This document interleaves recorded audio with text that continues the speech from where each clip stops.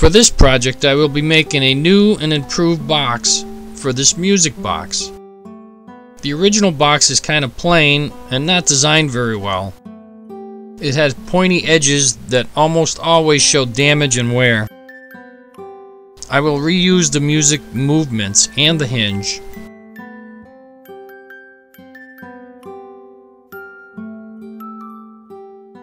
I open up the pattern in Photoshop so I can clean it up and resize it. I won't go into too much detail in this video. I also add color to all the parts I need to cut out. This makes it much easier.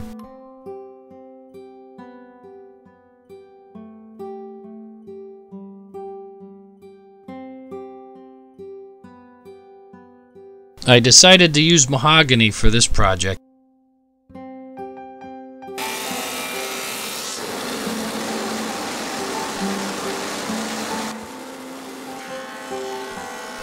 I run it through my bell saw thickness planer. I bought this brand new in 1977, and it's much more than just a planer. I can change the knives to make crown moldings, casing, base moldings, chair rail, to name a few.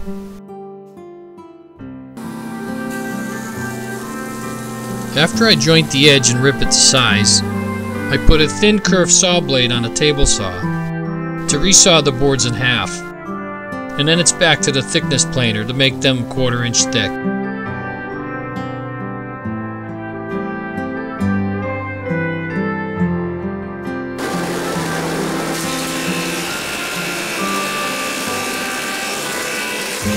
Before I glued the patterns on, I covered the wood with clear packing tape.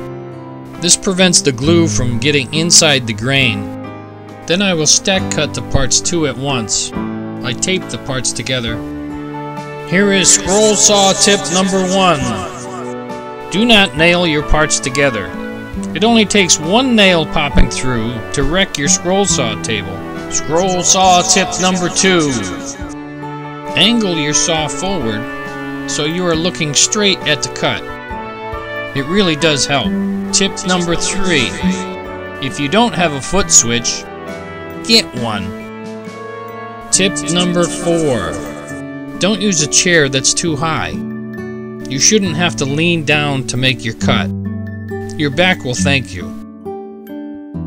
And finally, scroll saw tip number 5. Start with the hardest cuts first. As you become tired and fatigued, the cuts will get easier.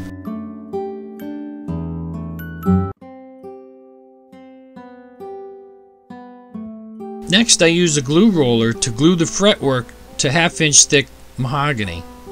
The glue roller applies just the right amount of glue, so there is no glue inside the cutouts that will affect the stain later. The parts are mitered, and then a dado is run for the soundboard stop block. Here is a good tip on gluing up miters. Turn your parts over and use a good quality packing tape, and tape the parts together tightly. Use a roller to make the tape tight. Spread your glue 100%. Don't rely on the glue to spread itself when you close it up. The only reason a miter joint is stronger than a butt glue joint is a miter has more glue surface, so use all of it. I don't know of any easier way to glue this up.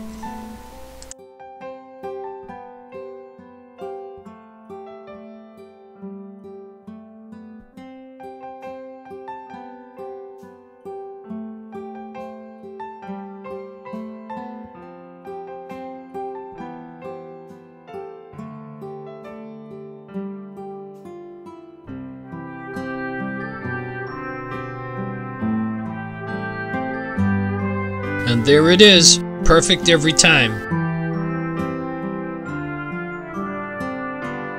Now when the glue is drying, it's time to take apart the old music box. When removing the bells, I make sure to label their positions because they are tuned bells that play with certain notes. Now I remove the actuators for the bells. I also label where these are located.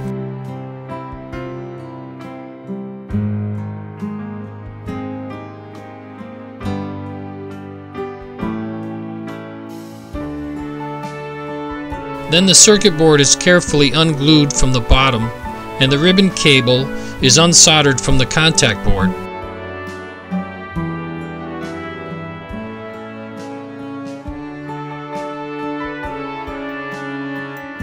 Now, using the old soundboard as a template, I drill out all the holes. Now the top and the bottom of the box will have a bead detail that I will make on the router table. I make sure not to use any brads where the hinges will be mortised in.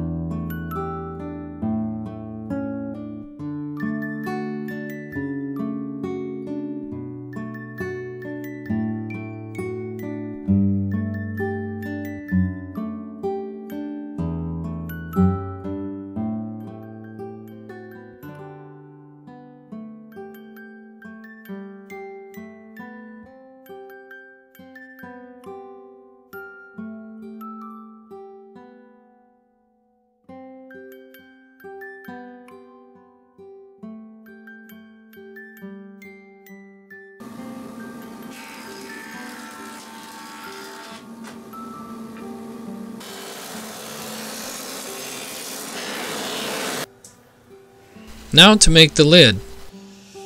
I have a double router table that I made to make raised panel doors.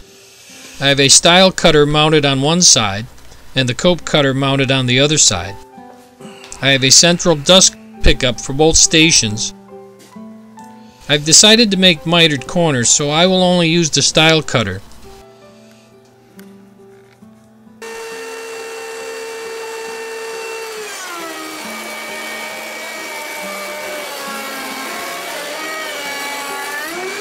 I removed the shoulder for the glass to set in.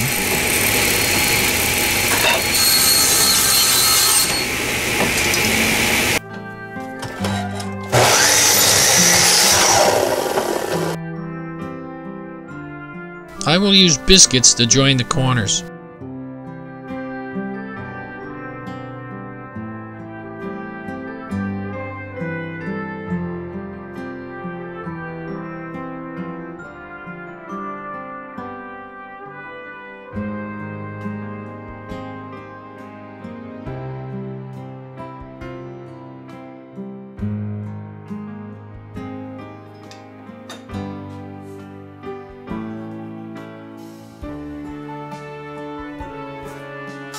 Next, I mortise in the hinges.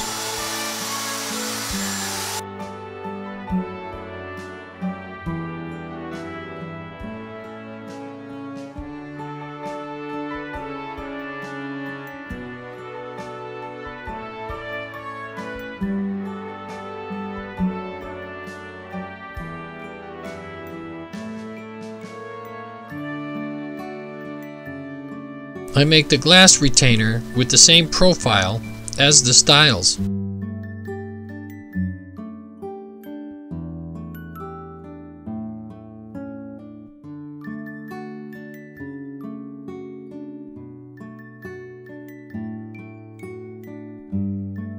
Now the stain is applied and wiped down.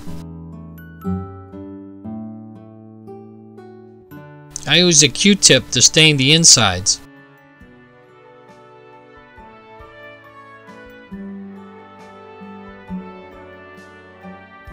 I use compressed air to blow out the excess stain from inside the cutouts. Once the box is sealed, I take a very small brush and I use the pigment that is left in the bottom of the can of stain.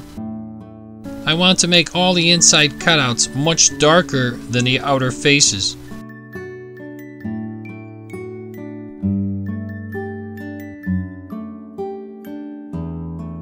Then the top coat of lacquer is applied. In part 2 of this video, I will show you how to make custom etched glass, and I will put it all together and see how it plays. Please subscribe to my channel to see more.